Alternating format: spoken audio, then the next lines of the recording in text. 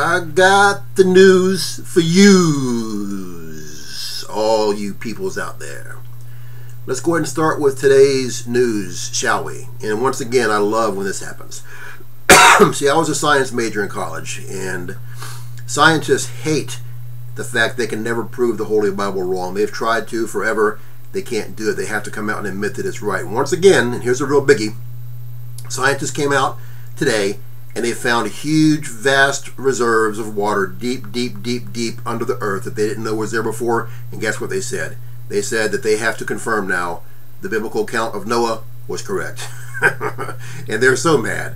And all of the all the little minions that follow the scientists and say, we follow the scientists, we hate the Bible. They're going to be furious beyond anybody's imagination.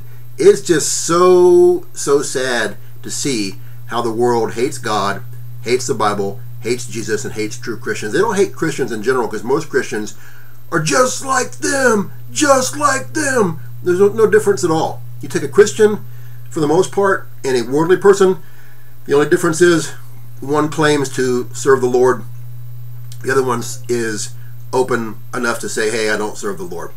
It's just really, really sad to see what this world has become. And this once great nation of America, now Obama land, and the entire planet is done, my friends. It will never return to its old glory.